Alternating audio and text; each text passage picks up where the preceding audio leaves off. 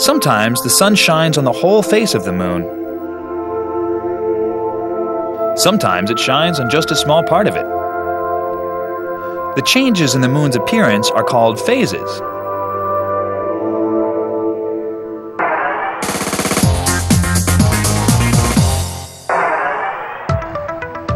You can recreate the phases of the moon just like they happen in real life.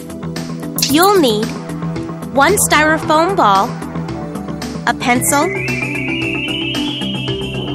a flashlight, and a darkened room.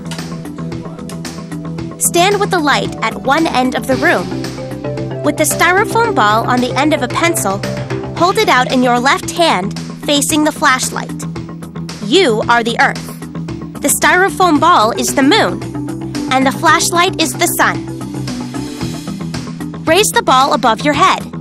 Be sure to hold the ball high enough so you can see the light. Notice how the light only hits the side of the moon away from you? This is the first phase of the moon called a new moon. It's easy to remember. New moon means no moon, as in, no moon that we can see from Earth. Now start turning to the left, very slowly, and watch what happens. Notice the sliver of sunlight on your moon? You've probably seen this crescent shape in the sky many times.